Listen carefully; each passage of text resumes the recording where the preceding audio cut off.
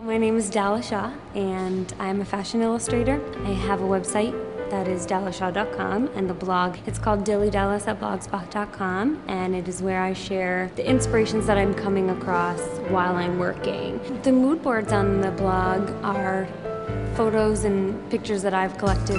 I share everything that is my personal style, things that I'm wearing and shopping for, so they go on the blog. It's kind of just a little bit what I'm doing in fashion and a little bit of my very personal style. I think it just simplifies it for people. My personal style is casual chic. I like it to be perfectly imperfect, just very tailored with a little bit of slouch. Right now I'm just going through some pieces from White House Black Market that I think really reflects my style. If I was styling a pair of black pants for everyday wear, I would just put them on with a pair of brown, flat, gladiator, simple sandals. They hear black pant and they think it always has to be very dressy.